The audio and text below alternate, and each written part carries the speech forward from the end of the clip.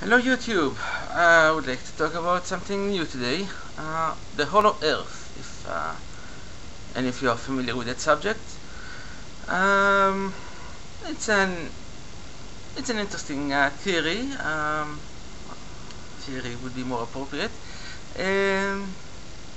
Basically claiming that the earth is hollow inside, the ground is only a few miles thick, and inside it you have another ground to stand on. Gravity will, instead of pulling you toward the center of the earth, is pulling you outwards, because the basic claim is that the ground itself is the one that's causing the gravity, and people outside are pulled towards the ground, that means down, and people inside are being pulled outward, again, towards the ground. And that's the part of the theory that I would like to address today. Other claims of it are saying that there are caves connecting the up and the down, and there is air inside, and there are aliens, or dinosaurs, or a lot of other interesting hypotheses about what's inside the earth. But I would like to address the thing about the gravity pulling you down, or up, or out. According to Newtonian physics, the force of gravity is the mass of the object that's being pulled times the mass of the object that is pulling you times the gravitational constant of the universe divided by the square of the distance. Now, I'm not a great mathematician and not so great in physics as well. I do know the basics, and a little bit beyond the basics, but not that far. But I am a great programmer, and something you can do with programming is create simulations and models. So I've created a simulation of the Earth and wanted to plot the forces of gravity on a point inside the Earth, and to see what kind of what does it total up to. I mean, if the total force is significant as the force outside of the Earth, that is a plausible proof that it is possible to have a hollow Earth. I'm posting in the description the copy of the program. It's written in C++, and when I ran it, basically changed, there is a settings there, inside equals false, or inside you can set it to equal true, and you get a force at the end of it, telling you how much force is pulling on your point. Also gives you a definition of also shows you in which direction on the X, Y, and Z axis the force is being derived from. And you get something that is not surprising, to me at least.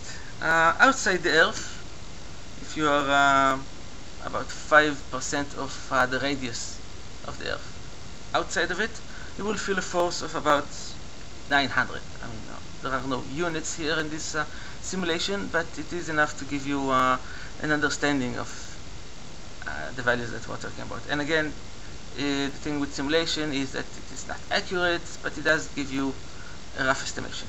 So outside of the Earth, you'll feel a force of about 900, and inside of the Earth, you will feel a force of about 10. And that is about 2 orders of magnitude. I mean, if you weigh 100 kilos outside of the Earth, inside of the Earth, you will feel a force of only 1 kilo.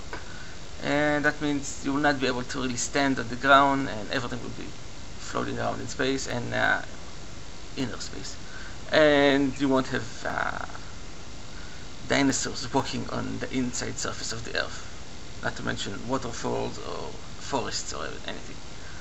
So basically that blows a very big hole in this hollow Earth theory.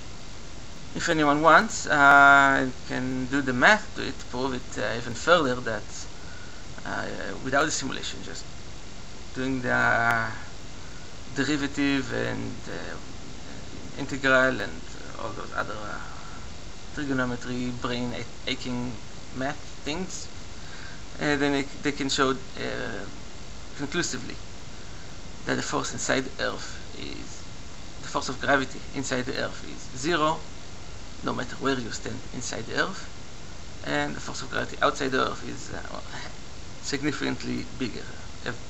Almost anything will be significantly bigger than 0. So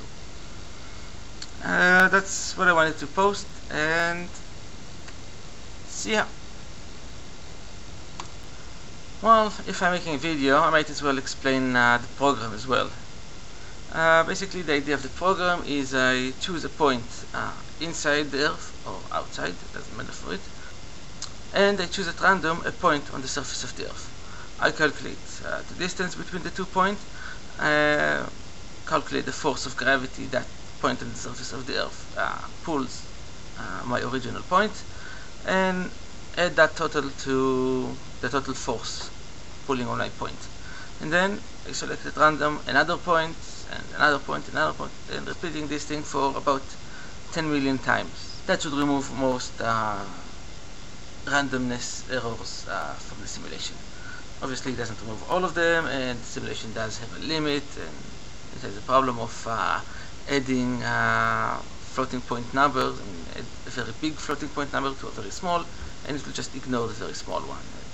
Even if you add small one 1,000,000 times, it might not be any significant, because the way the program handles floating point operations. But it does give you a pretty good estimation, and it works for most of the time. One problem I had with this simulation that I had to find, but I knew I had to find this because I realized there was a problem there: how to plot a uniform random point on a sphere. There are several mechanisms. I found one that's quite simple, and if you read the code, pay attention to that, because it's not as simple as it might seem at first. So that's it. Enjoy, and